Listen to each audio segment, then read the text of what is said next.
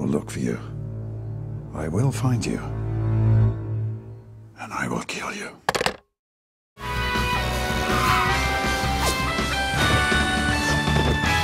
Ponyville forever! Yay! Okay, let's just get this out of the way. This is the best episode in Season 4 thus far. I mean, just wow. Hasbro actually took the bittersweet route we all hoped they would with this episode. Which is sort of depressing when you think about it, but it's true. Let's talk about the white elephant in the room that is Scootaloo's flying disability. Fans have noticed it for a while, but this is the first time it's been addressed directly in the show itself. And yeah, it is unnatural that Scoots is not able to fly at her age. And yeah, it is implied she may never fly no matter how hard she tries. At the very least, she will never be anywhere near as good a flyer as her idol, Rainbow Dash. Scoots knows this, and it hurts. Boy does it hurt. However, this bitter reality is countered by Rainbow Dash's beautiful moral support she provides in this episode. But flying's what Pegasus ponies are supposed to do. You flew when you carried the flag in the games. But that was me. You're you. And it just doesn't matter if you can fly or not. Jester! This advice is able to transcend Scootaloo's disability and be a true lesson for any pony or brony. It's a lesson of hope that I applaud Hasbro for not cheating out on and forcing a happily ever after flight at the end. Okay, the theme and morals are awesome. How does the rest of the episode stack up? Pretty bucking well, actually. We finally get to see some development in the CMC and how they brush off Silver Spoon and Diamond Tiara's initial blank taunts. Speaking of the little vermin, wow. Simply wow. They've done despicable things before, but here they are directly mocking Scootaloo for her disability, and they are really scarring her for it. To summarize every brony's reaction at this point, isn't it obvious? It is to us. In fact, it's obvious to every pony. You're showing all 3 types of Ponyville ponies, yet you have a Pegasus pony who can't even fly! I mean, a Pegasus pony at your age? You should have been flying long ago. So what if my wings can't get me off the ground? Your career as a flag carrier isn't getting off the ground either. Miss Harshmoney will never pick a Pegasus pony who can't fly to represent Ponyville in front of all of Equestria. Well, have fun practicing anyway. Even if your routine will never, how shall I say, take off. Taking revenge! yeah. We also get an enjoyable music sequence, in fact the first song of the season. Took surprisingly long to reach them, I'll admit. While the lyrics are confusing, seriously, what is a horse in this universe? The beat is endearing and sets up a climax well. Final race to the performance is easily one of the best sequences in the entire franchise. It's beautiful and full of all the feels. Also worth noting, Rainbow Dash's characterization is just beautiful, and it really has shown how much she's grown as a character. You'd better be prepared to step up your game. You call that flapping? What's gotten into you, Scootaloo?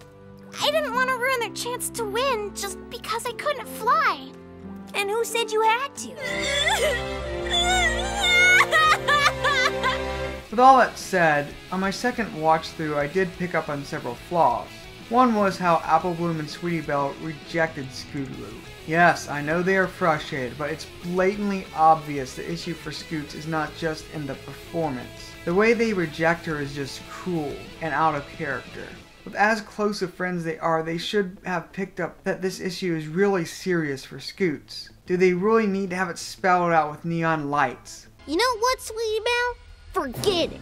If she's gonna quit, we don't want her, and we don't need her. I'm not saying their breakup was not justified or does not make sense in a structural sense, but it should have happened in a more remorseful manner, instead of a breakup out of frustration and anger. More akin to how Rainbow Dash was feeling after Fluttershy runs off in Hurricane Fluttershy. Either times. You'll be able to lift tons of water up to Cloudsdale. If only there was a way to lift Fluttershy out of the dumps. Pain! It feels like it's all about you now! She's right. It's like you don't even need us anymore. And no. The "but they're just kids" excuse undermines children. I'm sick of that excuse. Stop using it. Besides that, there are also several slight pacing and tension issues near the episode's center. Don't get me wrong, most of this episode has brilliant pacing, but the section around the second performance feels too dragged out. Also, I feel it would have been better to have a more disastrous performance instead of a boring one to maintain the mounting tension that is Scootaloo's inner conflict. Having the performance just sort of flounder just seems to take away a lot of the well built up tension to have it be replaced by a meh point in the middle of the story. With all that said, this episode is still freaking amazing. The whole easily outweighs my nitpicks, and I like to say this episode is sort of a nice sister or companion episode to Hurricane Fluttershy, in the same way I consider suited for success in Sweet and Elite's sister episodes. Heck, they both even revolve around Pegasi flight issues and have Snowflake as a supportive background character. While just shy of Hurricane Fluttershy, Flight Advantage is still easily earned 4 hoofs out of 4. It's the best episode so far this season and likely the best CMC episode of any season. A nice start for a new writer. So, till next time, keep calm and an open mind.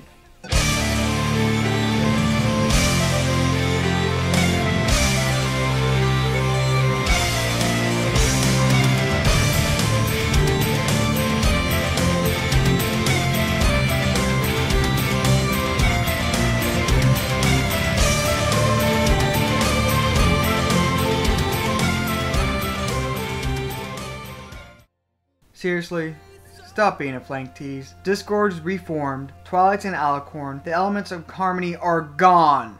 Get over the bucking cutie mark arc already. It's getting old.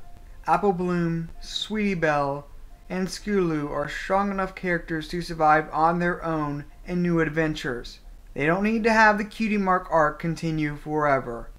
So stop beating around the bush and just get it over with. It's becoming painful and annoying.